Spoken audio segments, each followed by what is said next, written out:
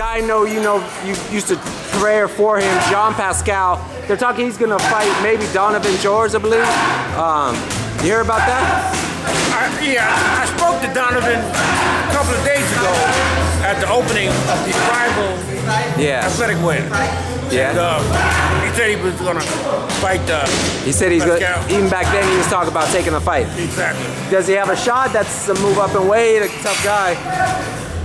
He shouldn't, but listen, it's up to him. If he feels that he's ready, then you go for it. And you could be catching Pascal on a slide because he could be underestimating him.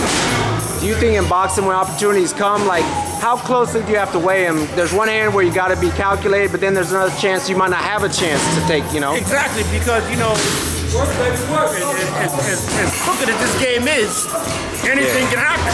If you get an opportunity to fight for a world title, you got to take it. Okay. And then you're fighting Pascal, who was a former world champion. Yeah. It's a good win if you beat him.